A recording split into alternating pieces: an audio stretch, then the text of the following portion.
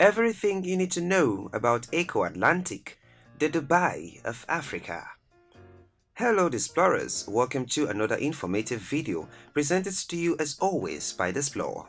It is no secret that we all enjoy the experience of spreading our legs along a white sanded beach while sipping a glass of naturally pressed juice as a beautiful breeze from the ocean blows our hair and watch in the horizon the most exotic neighborhoods Dubai can offer. But then it is definitely not a secret that most of us cannot afford traveling to Dubai to have that dream vacation. But then Eko Atlantic seems to be filling that void for us. Imagine a megapolis rising, Atlantis-like, from the sea, which boasts thriving businesses and residential districts to help transform not just a city, but an entire country. The Eko Atlantic project in Lagos, Nigeria has become one of the most dazzling and most discussed construction developments in the entire world, which intends to build a city shooting afloat the Atlantic Ocean. In this video, we shall look into everything you need to know about the exotic Eko Atlantic, commonly thought to be the Dubai of Africa. But then, if you're new here, welcome. Be sure to subscribe and turn on notifications so you don't miss any of our videos. Eko Atlantic, officially Nigeria International Commerce City, also known as Eko Atlantic City or the initials EAC and EA, is a planned city of Lagos State, Nigeria, being constructed on land reclaimed from the Atlantic Ocean.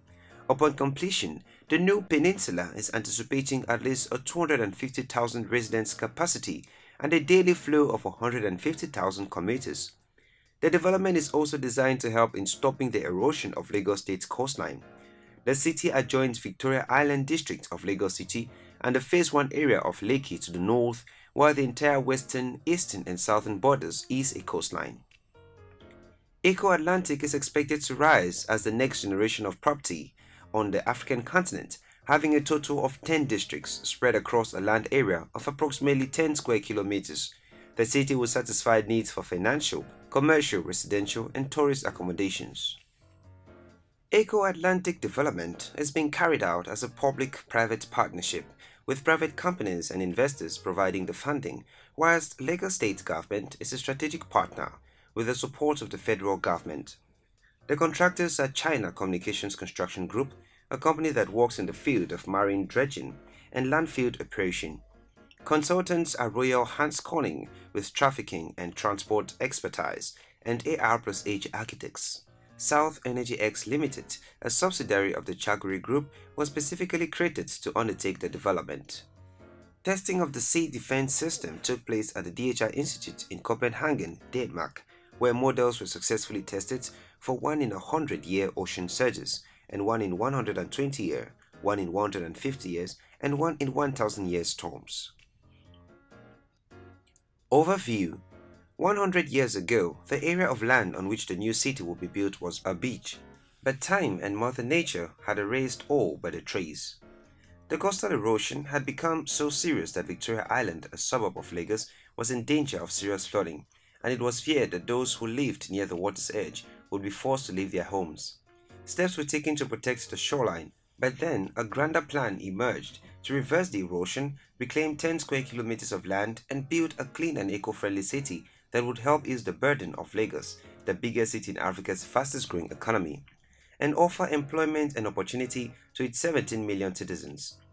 Work began in 2006, dredging the first few thousands of what will eventually be approximately 140 million tons of sand, making it currently the biggest land reclamation site in the world. The Eko Atlantic City project received global attention in 2009 as the Lagos State government and its private sector partners on the project, South Energy X, received the Clinton Global Initiative Commitment Certificate.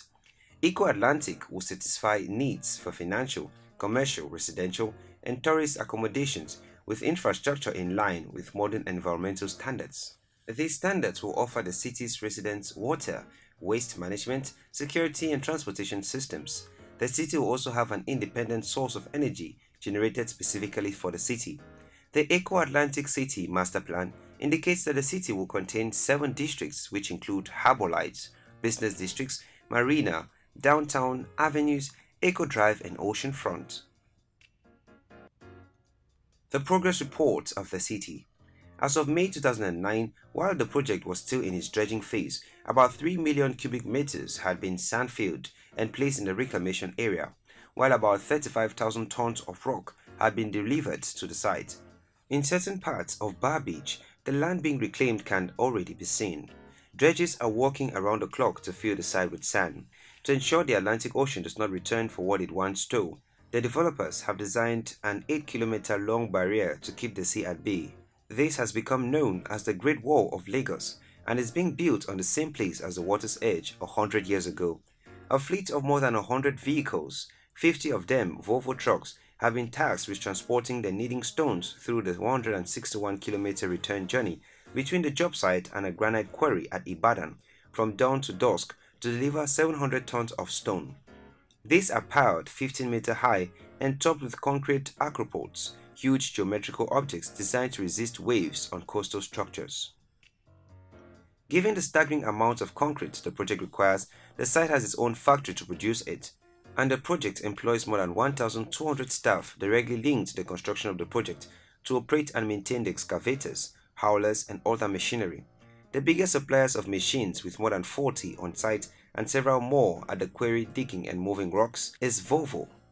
At Eko Atlantic, there are excavators digging trenches for drainage and sewage, haulers moving rocks and sand, and a motor grader to maintain the roads on the site. The operators and other staff have to work in searing heat, with temperatures often topping 40 degrees Celsius. This can cause choking clouds of sand and dust, though a specifically adapted A25 hauler fitted with a water tank helps dampen and cool the sands to prevent such build-ups.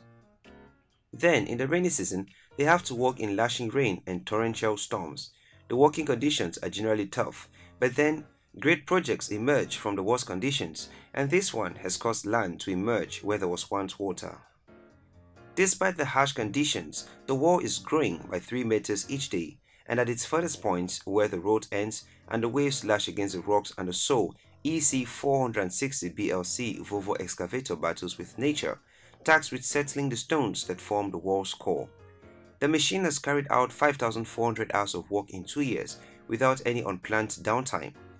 George Talk, the group plant manager at Eko Atlantic, in explaining the need for the machinery says, "Where that machine works is a very difficult area. You have to deal with rocks, sand, salty water and salty air. All these factors create lots of damage to a machine, but with a good support and a thorough maintenance schedule, that machine has coped." On 21st February 2013, a dedication ceremony was held at the reclaimed land of Eko Atlantic, with Goodluck Jonathan, Bill Clinton, Babatunde Fashola, Bola Tinubu, Aminu Tambuwal, and Ibunkule Amosun attending. In March 2014, David Frame, Managing Director of South Energy X Nigeria Limited, the firm responsible for the development, confirmed that the first residential tower will open in 2016. Controversies.